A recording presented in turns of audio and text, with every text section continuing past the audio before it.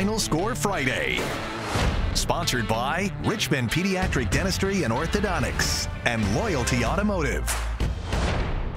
And welcome back to week one of Final Score Friday. Now, we have told you leading up to this season there'd be several varsity games scheduled for Thursday nights due to a shortage of football officials.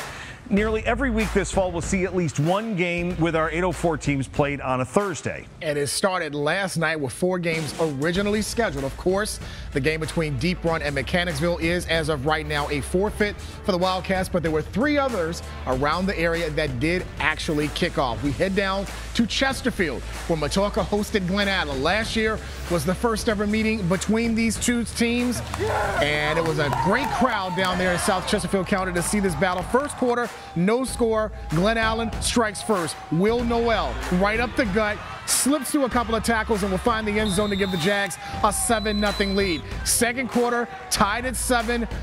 Bryce, the athlete Yates, that's his Twitter handle, goes from his end zone, and watch Yates do some magic as he goes 101 yards the other way for the pick 6. Matoka will lead 14-7 after the break. Get into the end zone, Bryce. There you go.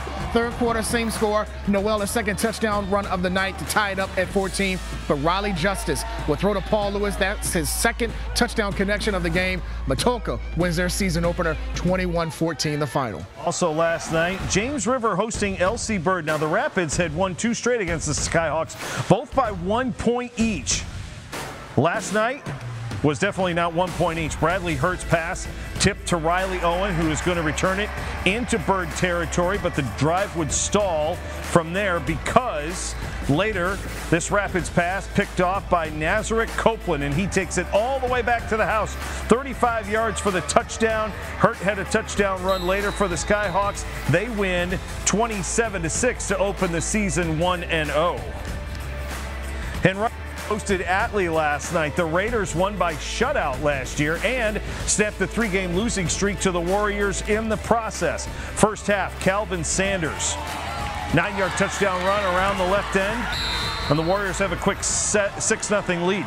Second quarter, you don't see this very much. Zach Chantray, 45-yard field goal for the Raiders, all leg. It was 6-3 Henrico at the half. Tay Gilpin scored for Atlee. Sanders had another touchdown run as the Warriors hang on to win 19-17 last night over the Raiders. Last year, Highland Springs invited Julius Chambers out of Charlotte up to the East End. Tonight, the Springers made a return trip to the Queen City, first of 2 out-of-state games for the top-ranked Springers this year. They were down 14-0 in the second quarter. Aziz Foster Powell, a 4-yard touchdown run here, gets them on the board. It's 14-7. Then Foster Powell again on their next possession from 33 yards out. This ties the game at 14.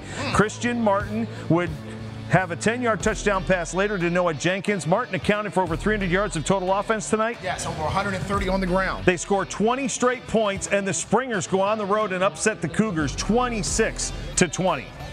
We also head down to the 757 from Petersburg, opening on the road at Booker T. Washington. The Bookers won easily down in Norfolk last year.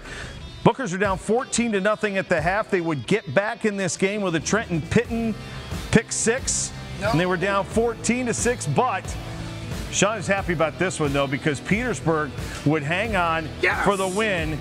Petersburg goes on to win 20-14 tonight, and the Crimson Wave opens the season at 1-0.